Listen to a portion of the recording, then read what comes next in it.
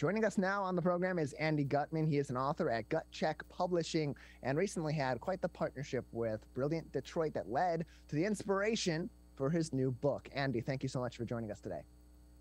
Well, thanks so much for having me here today.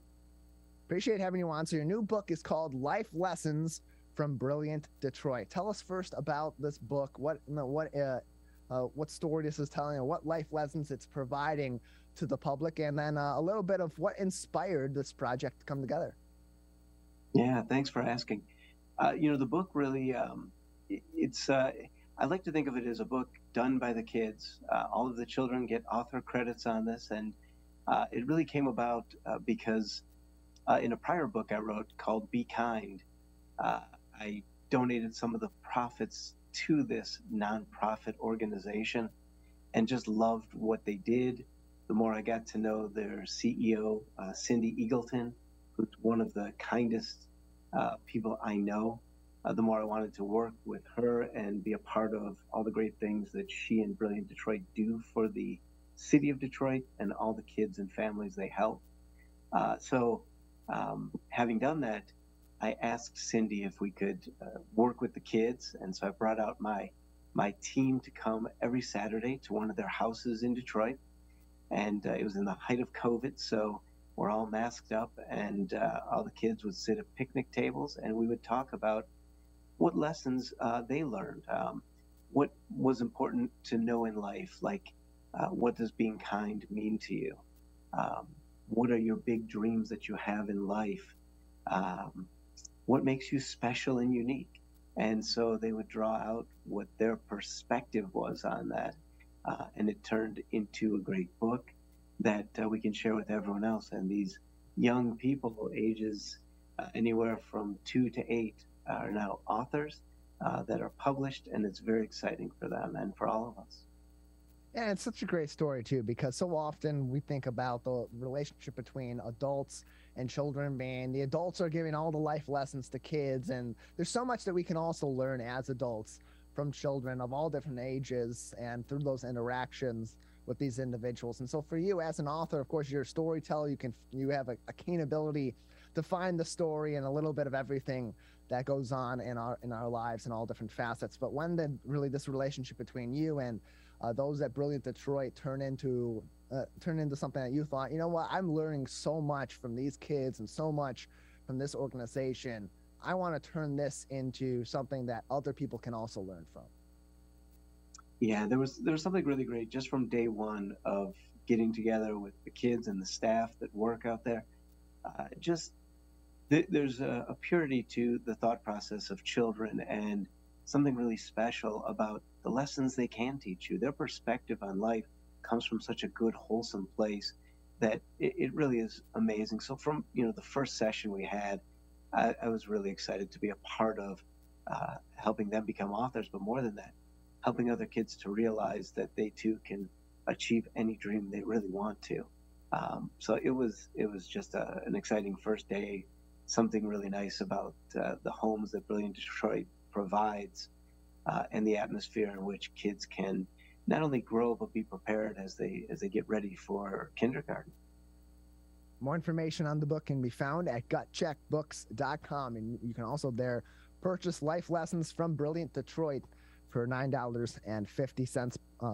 Proceeds from this book are being donated to Brilliant Detroit as well. And so as you're putting this book together, of course, you wanted to bring some of those lessons you've learned from the kids and, of course, bring some good press to Brilliant Detroit and the excellent work that they're doing in the city of Detroit and supporting these kids in so many different ways. But why was it important for you as an author to not only publish this book in partnership with these kids, but also make sure that this book and all the proceeds that were going from the sales of these books go right back into that organization so they can do even more of this great work?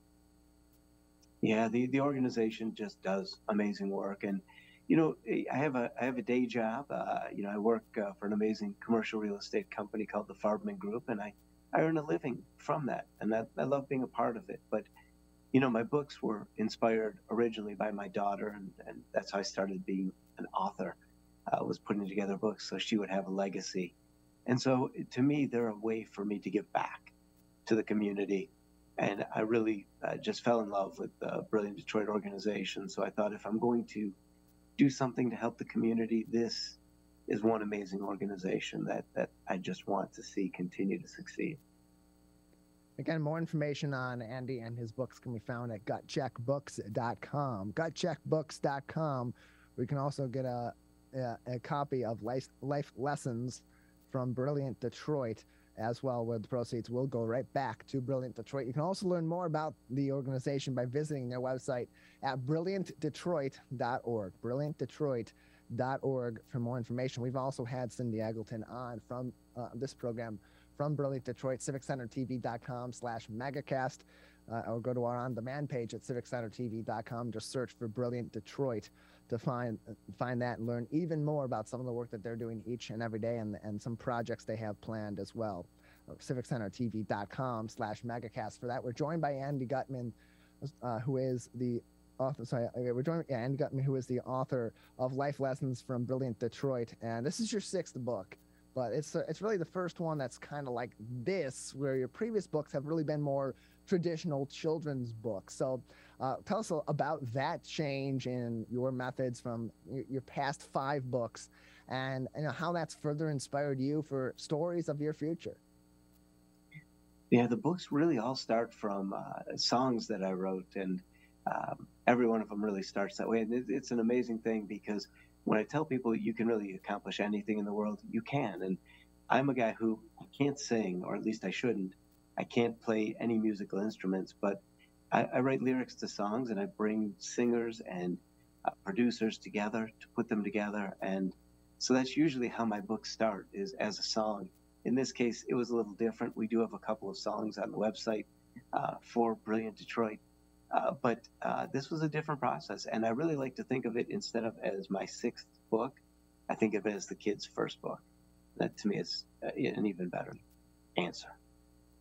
And you mentioned too that your writing really came from your love of music. You also produced song accompaniments for each of your books, and so tell us about those accompaniments, how they complement these books, and any plans for a musical accompaniment to go along with Life Lessons from Brilliant Detroit.